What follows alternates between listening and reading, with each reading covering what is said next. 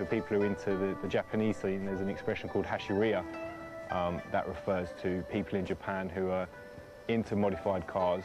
I've always loved cars, even when I couldn't drive, I've always loved cars. As soon as I passed my test, I just wanted to buy the fastest thing I could, which was a 950cc Fiesta.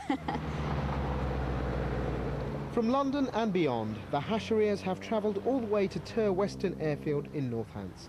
It's a dismal Monday morning, but this is one of the few places where they can practice drifting. I have been drifting about a couple of years. About getting the car sideways. Delicate balance. Trying to keep the front end gripping and the rear end losing. Sliding the car around corners, just sort of on the edge of traction.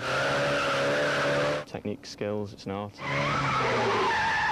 It's nerdy. Don't, you're going to get me in trouble. It's blatantly nerdy. We are all anoraks. Yes, I'm a car anorak. And like all nerds, computers are heavily involved in Hasharyia life. In their case, it's a simulation driving game which allows the player to modify the car so it handles better. Gran Turismo is the closest that's come out so far to a proper driving simulator. It's got the same cars that you can see here, you can tune them up to the same level that we do here, and so what we'll do if it's not the right kind of weather for us to go driving in our cars, we might all sit around at a mate's house, practice drifting in Gran Turismo, which is good fun, that kind of thing. Although in its infancy here, Hasharyia is a regular part of Japanese nightlife. It started 20 years ago as a way to navigate tricky mountain roads at speed. Although some Japanese race illegally on public roads, it's recently been confirmed as a national sport. We found out about the scene really through the internet and through Japanese magazines and Japanese DVDs and videos, that kind of thing.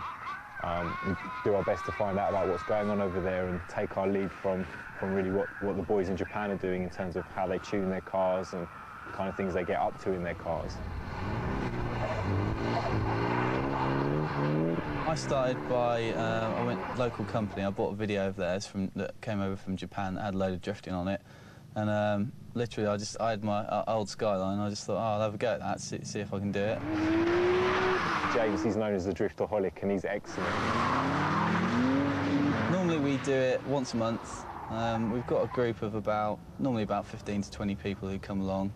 They're all into the Japanese cars and drifting. I don't do so much drifting, but I have a play.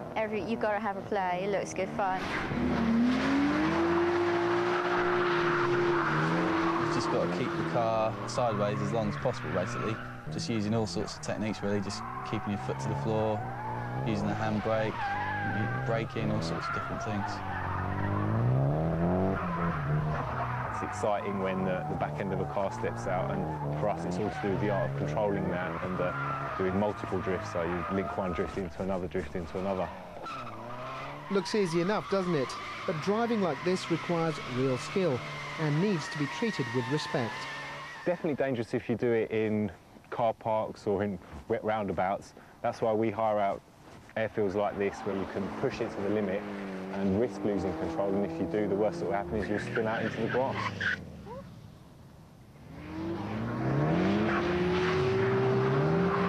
It's really just an adrenaline rush is what we're all after. The feeling you get when a turbo engages and the boost that is a result is fun. Everyone does look at you and it's like, oh, a girl, right. And I guess you don't get taken seriously, but I try my best. Lisa may not hack it when it comes to drifting, but she certainly knows a thing or two about motors. At the moment I've got Nissan Sunny GT-R. It's a Pulsar because it's an import from Japan. That's my baby. I've got graphics all over it. The engine has been modified as much as I possibly can. And I've had that for a few years now. I love it to pieces. Internally on the engine, we've changed the head gasket in there. It's a metal head gasket and take more pressure. We've got HKS dump valve on here, which you can see there. The fuel rail's been changed so you can get more fuel through it. We've got oil cooler kit here with pipes which feed down. You've got a little radiator shoved down the front. I get bored with them. You get used to the speed. There's only so much you can do to tune certain cars. So obviously once you've tuned your motor to the max, you've done everything you can, what do? You need to start on another, and the one everyone's after is a Nissan Skyline. Big brother's come along, and it's great. It's pretty standard at the moment. I've had it rolling roaded, and it's producing around 420 brake horsepower. I dread to think how much I spent on my cars.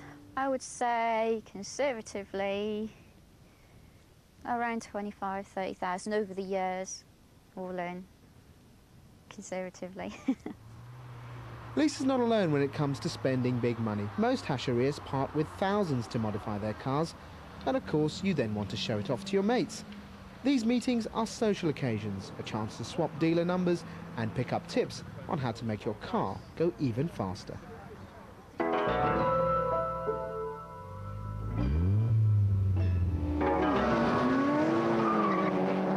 When it comes to the pursuit of speed, there's nothing like the drag race for settling old scores, and it's the one place where Lisa excels.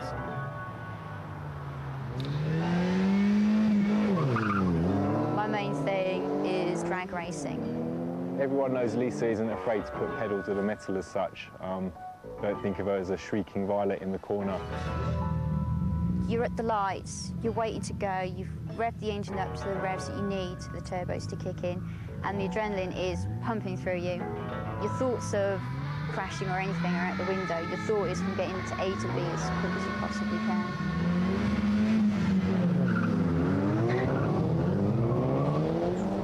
And there's no way he's going to get in front of me now.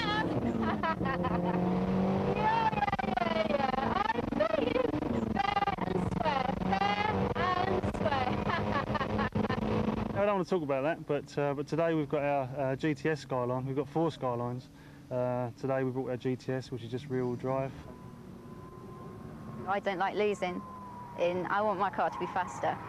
And if their car is faster, then I'll do a little bit more to make mine faster. She was in a very fast four-wheel drive Sunny, so yeah, good luck to her.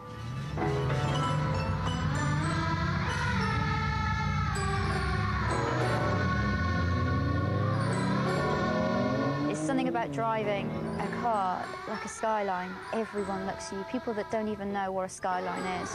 You drive past, and it's the feeling like, I may not be the richest person, I may not be famous, I may not be anything, but I've worked hard for this, and this is, you know, part of me, kind of. I love it so much. I wouldn't give it up for anyone or anything.